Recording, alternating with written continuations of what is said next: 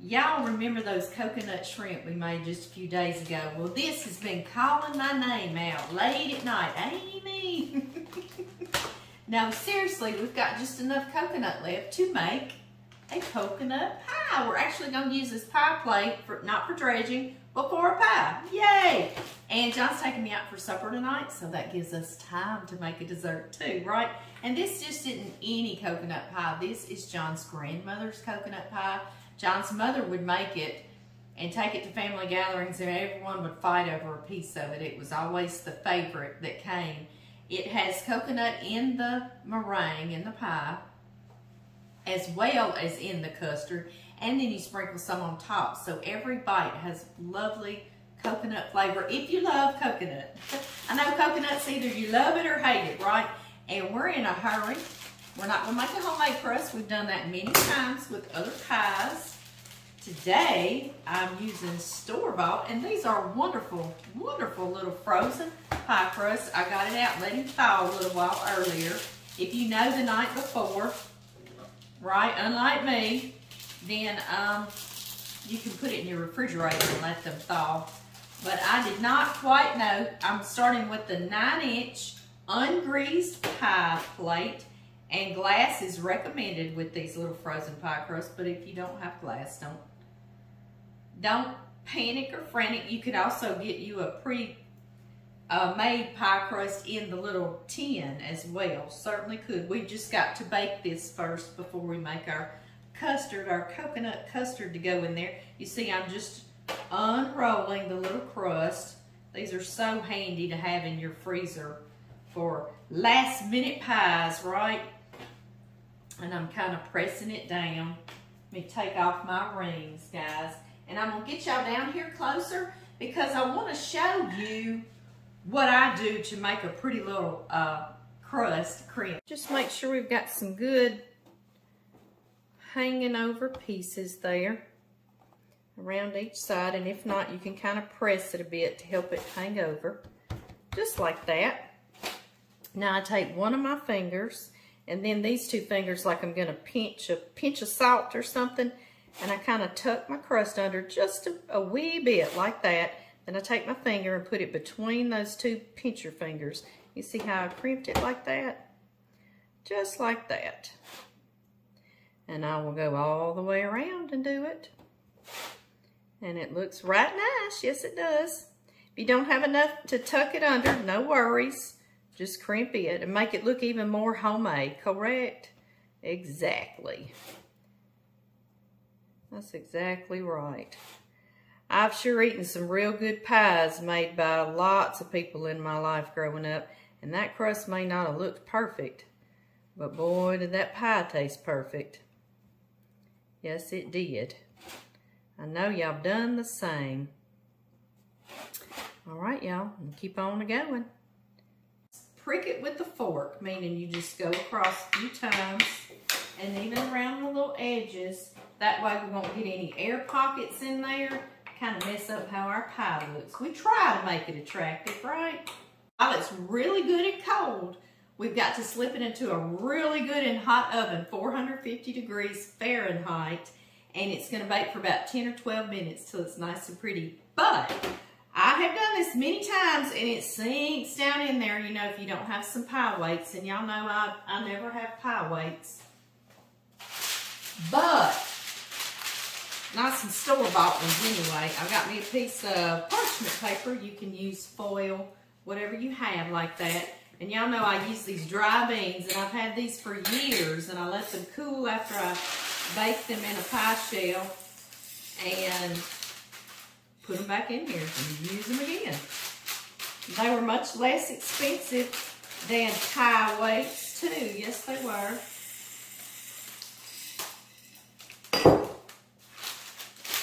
And all I do is make sure I get them right up to that edge, real high, to keep that crust up on that lip of that pie plate. So it'll be as attractive as it can be, huh? Somebody told me I said pretty too much. I'm like, okay. Oh my goodness. It is pretty. Trying to make a pretty pie, right? I know it. Okay, guys. I'll see y'all when this comes out. Okay, now for our custard, we are going to turn our fire on about medium low, okay? Get us a saucepan. We're going to start with 2 cups of milk. 1, 2. And I'm going to let this heat for just a moment. One other thing I like to add to this mixture is a pinch of salt. Just a pinch. I know that's not traditional with John's grandmother's recipe, but it balances out our sweetness, doesn't it? Okay, it's been heating just a moment. I am going to add 1 cup plus 2 tablespoons of sugar. You can tell it's an old recipe when it's 1 cup plus 2 or 1 teaspoon, or when they always have that extra little amount in there. And I don't know why that is, guys, and if y'all do, please message me, comment, and let us know. But that's how you know that is an old-time recipe, is if it has that extra little amount in there. Maybe that was the perfect amount of sweetness, I don't know. Then to this, I'm going to add 2 tablespoons of all-purpose flour, and this will be a thickening agent in here. Also, I'm going to add 1 tablespoon of cornstarch. You can do all cornstarch or all flour.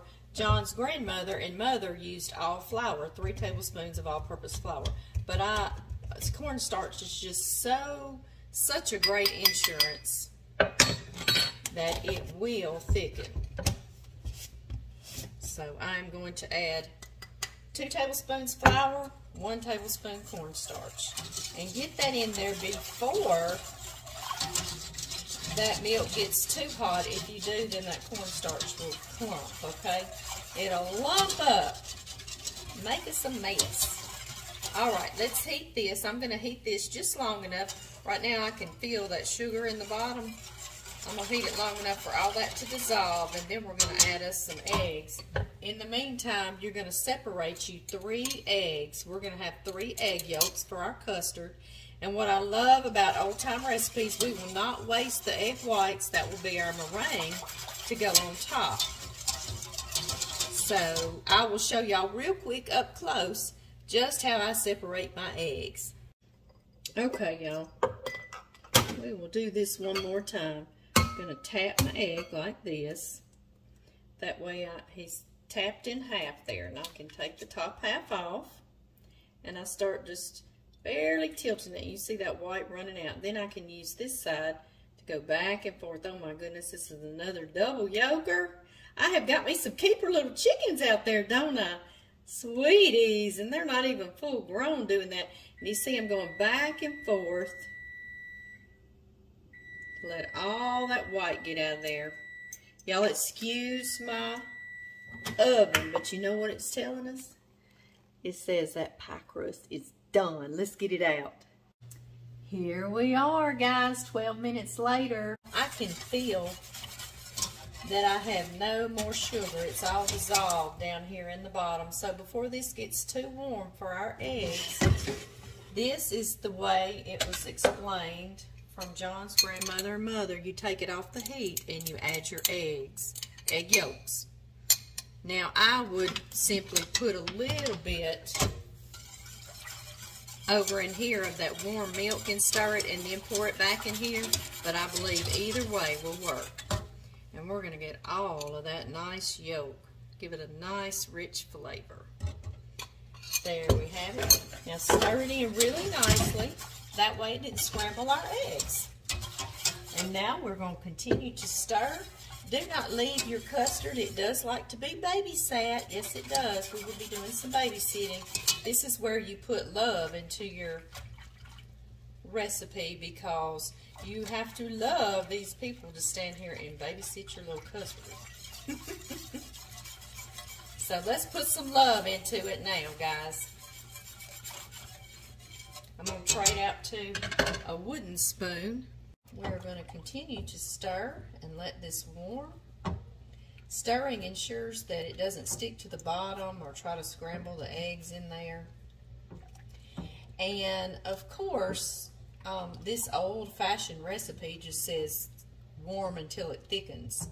However, I did look it up, and it says between 160 and 180 degrees Fahrenheit is when it would thicken. So if you're wanting to look for a temperature, but just don't leave it, okay? We gotta take care of it. You see right now it's just thin, and I will show you here in just a few minutes how it'll be nice and thickened. If you notice at some point it's beginning to stick on the bottom of your pot, mine is not, I can feel that with my spoon, then you need to turn down your heat, okay? You see mine, it's just on about medium-low, but now if it doesn't begin to thicken here in just a few minutes, I will ease it up just a bit.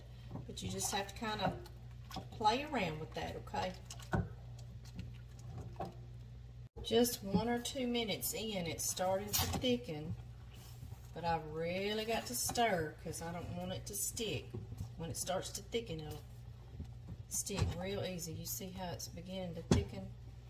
Yes, just what we're looking for. Okay, y'all, I just turned off my fire. Look, isn't that beautiful, silky smooth? So that's when we take it off the fire. This is thickened. This is how you know the back of your spoon, if you can run your finger through it and it stays, then it is ready. Now we have to have some finishers for flavor finishers. One thing is 1 tablespoon of butter. You know that's going to be a nice finisher. We're going to do 1 teaspoon of vanilla extract. Use a good one, please. Don't use a no-name brand. It will ruin your entire pie, and you worked so hard. And then the last and final thing, of course, is the star of the show, and I wanted to say one thing. This is a cup of coconut, sweetened coconut, shredded, or flakes, I believe is what it says on the package. But listen, John's grandmother and John's mother would just put 1/4 cup of coconut in. But John and I love the coconut, so I adapted that part of it too. So I want to be honest and let you know the real old-fashioned way. The only thing I changed, I added a pinch of salt and I added a whole cup of coconut instead of a 1/4 cup coconut. Oh yeah, and I did the tablespoon of cornstarch instead of just all 3 flour. And this is our pie filling. Creamy and dreamy, coconutty pie filling. All right, let's get this in that cool pie shell. All right, y'all, let me trade out my whisk. And you see, as long as we can babysit it, we don't let it stick to that bottom, we can put it straight in a pan. But boy, this is like you got to be on your game. But you see, it gets it nice and thick really fast.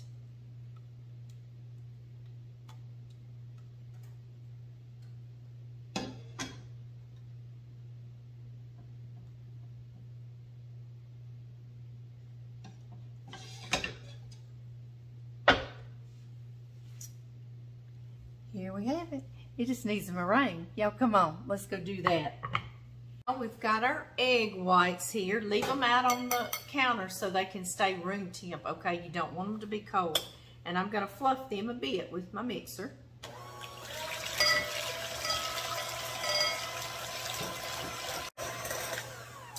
And now I'm going to put in my cream of tartar right here. I'm gonna put a 1/4 teaspoon. This just kind of stabilizes our meringue for us, okay?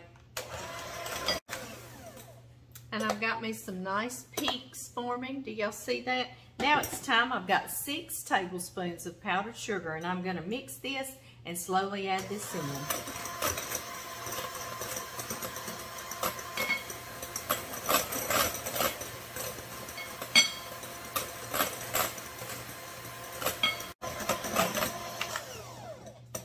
Y'all see how I beat them? Look how they've got nice stiff peaks on there. You see how it's got a little bit of a sheen, almost like a silkiness to it?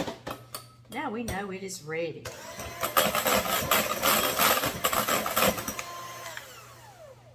Some things that John's mama did that came from her mama that is a little different than most coconut pies I see is in the meringue. They also put a ½ teaspoon of vanilla. This is a ¼ teaspoon, so I had to put 2. And then they also put another bit of coconut, just a ¼ cup like that, and then save you a little bit because you're going to sprinkle it on top too. Like that, and they would fold it in. So you had coconut in every bite, and it's very good like that. So I like to keep that tradition going. Yes, I do. I've got my oven on 400 degrees Fahrenheit. I'm just folding in, as you see. You go to the bottom and pull it up to the top like that. Just fold it in. Don't use your mixer on this meringue because that's a whole lot of air in our little egg whites is all that is. And now we're going to put this on our pie that has been cooling back here a bit for us. Our oven's on 400 like I said, so we can toast the tops of this. It's like little marshmallows, isn't it? So good. Y'all don't let me forget to put that coconut on top of this meringue. Okay, don't let me forget. See if I can get me a smaller apparatus to make us the meringue pretty on top. Let me get over here under y'all. Let's see. Yeah, John's treating me to a supper tonight, so we had time to make a pie. Yes, we did. Pie time. That's a win-win for him, isn't it? Okay, y'all, and I do take it all the way to the edge and kind of cover your custard. Because y'all know how custard is, it'll get that skin on it, so this meringue just protects it, which is perfect. It's functional, not only delicious, but functional, right? Exactly. So just take it around and make it pretty. Oh, I said pretty again, didn't I? Make it lovely and attractive, terrific, delectable, beautiful. And then I like to just take my knife or whatever and I'll do some, can y'all see what I'm doing? Yeah, just like that. You came in just in time. I'm special. What did your daddy call meringue, baby, on top of a pie? Calf slobber. Okay, y'all. Let me spin y'all around in do-si-do. Okay, guys. Into the oven, and we're just going to let the tops get toasty. So I'll see y'all back in just a second. Y'all, I forgot. Y'all, I bet y'all were just hollering at me. Don't forget that coconut. Not too late. Let's go. I can sprinkle it on now. Oh, baby. Oh my goodness. Ooh, sweetie, that looks great. We've got to show everyone. Ooh. That's beautiful. I have got to remember not to eat too much for supper tonight. What? You're taking me out though. You know we're going to eat too much. Oh, I know. I got to have like this big a piece. I told everybody it was a win-win situation for you. You were taking me out, making me happy. Yeah. And so then I had time to make pie. Yeah, it is a win-win for me. It sure is, baby. What'd you say we were going to do when we got home from eating? We're going to get us a big old piece of that and get in the bed and get a big old glass of milk. Ooh, and then we're going to get sorry. We're going to get sorry. And we wonder. We don't really wonder. I don't really wonder. Yeah, we don't I wonder. know what the problem is. Okay, guys. We'll see y'all next time. Bye-bye.